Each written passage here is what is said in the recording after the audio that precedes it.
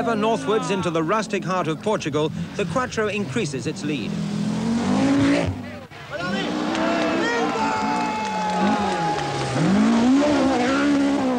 But Vatanen is maintaining the pressure in second place, much to the enjoyment of a fanatical, raucous crowd who at times get a little too close to the action for comfort.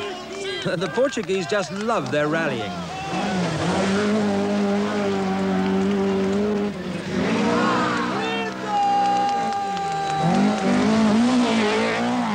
Half a minute behind his two Finnish compatriots, Henri Toivonen is piling on the pressure in inimitable style. And fighting his way back after a serious fourth-stage accident is yet another Finn, Markku Alén. He's already clawed his way relentlessly up the leaderboard from 35th to 5th place.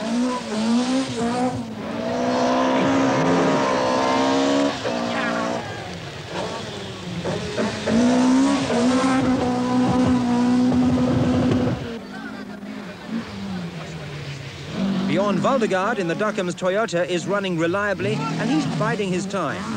The Swedish driver's experience on this sort of rally is a vital asset. And as Guy Frekkelin entertains the crowd, so Valdegaard awaits the inevitable retirements.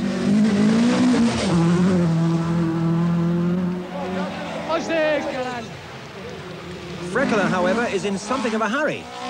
And as the cars head back south to Estoril, everyone is chasing Mikkola.